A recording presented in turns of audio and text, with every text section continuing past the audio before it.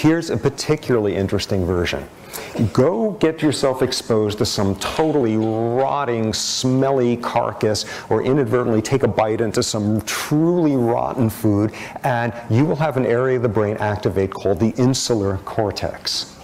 And what that does in every species looked at is it processes foul, disgusting stimuli.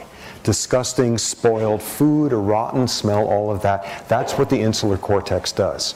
And no doubt there's tongue receptors telling you bacterial loads or acidity of this rotten food or some such thing, and that's what this part of the brain does. Now, sit down a person and tell them a story of somebody being totally mistreated by somebody powerful in some completely exploitative, horrible circumstance, and the insular cortex will activate.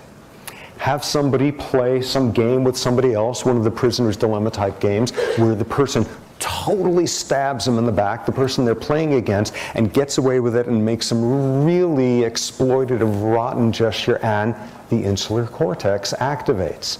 Sit somebody down and say, in the control group, tell me about some event that happened when you were growing up, versus the experimental group, tell me about a time when you were growing up that you did something really awful to somebody else. And the person describes that circumstance, and the insular cortex activates.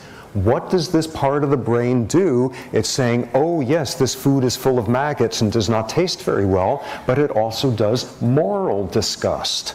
When you are feeling disgusted with how someone has been treated, when how you've been treated, it activates. When you are having moral self-disgust, recounting something awful you did to somebody, this part of the brain activates. My God, don't they realize up there this is a metaphor? You're not really eating rotten food, and every language on earth has words referring to moral failures with words denoting gustatory repellent stimuli.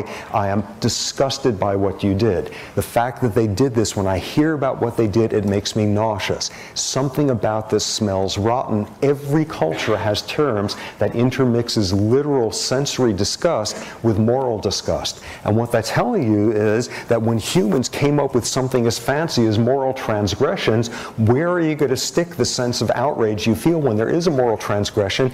I know, let's hijack the part of the brain that tells you you're eating some rotten food. Shoehorning into there.